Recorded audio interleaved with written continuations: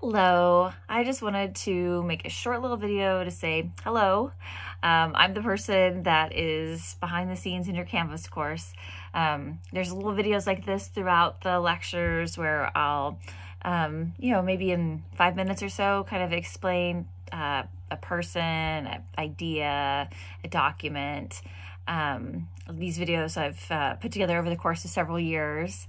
There is my little Bitmoji that I kind of put in there sometimes to show surprise or kind of question something. But again, I just thought it would be nice on this first page where you kind of land into the class to welcome you.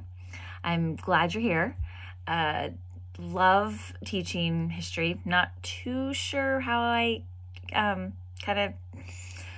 get to tell stories all day and get paid for it, but I love it. So it is, I'm not gonna argue with it. That's what I love to do.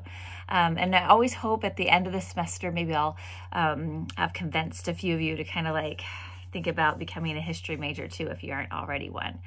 The main thing again that I just wanted to say in this opening video was hello and welcome. Just as if you were to sort of walk into an in-person class, you'd have that welcome.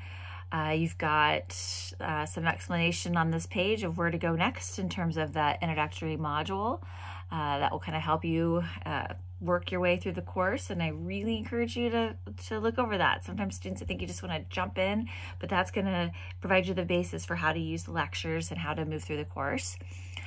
The thing I cannot convey enough is please email me.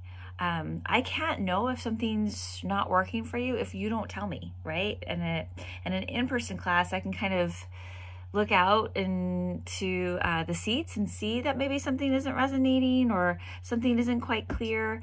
I have no way of seeing that if you don't tell me. So you gotta send me an email. I'm more than happy to meet via Zoom if kind of, talking something out is helpful.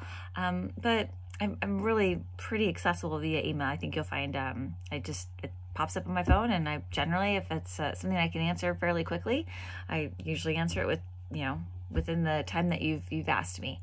I do have some set office hours though. Those are also on this page and on the syllabus.